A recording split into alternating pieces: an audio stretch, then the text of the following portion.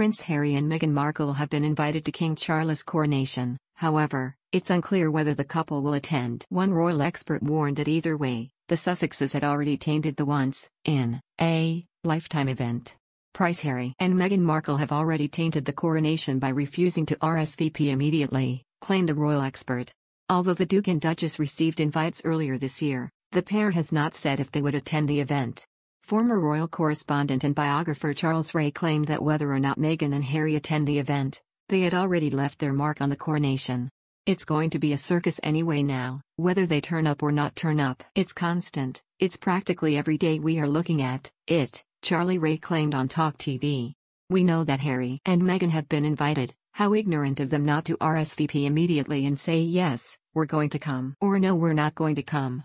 Harry and Meghan's children, Princess Lilibet Diana, 1, and Prince Archie Harrison, 3, have not been invited to the coronation, which falls on Archie's 4th birthday.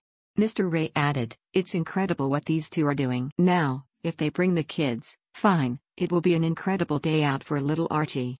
It'll be his 4th birthday anyway, so that'll be a great present to see his granddad."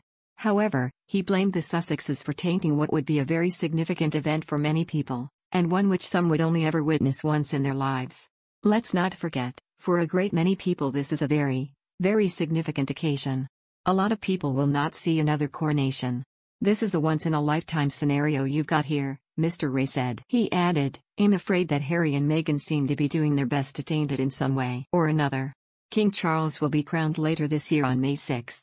Although the king became monarch upon the death of his mother Queen Elizabeth II, the ceremony will mark the change in his titles as well as his position as head of the Church of England. Although the Sussexes have been invited, they are said to be locked into negotiations with Buckingham Palace over the terms of their attendance. It's believed the Duke and Duchess are asking for assurances, including how prominent a role they might play at the event and how Prince Archie's birthday will be recognized. Around 2,000 guests have been invited, including royals, both foreign and domestic, heads of state from around the world and other dignitaries. The event will also be marked by a bank holiday in the UK on May 8, 2023.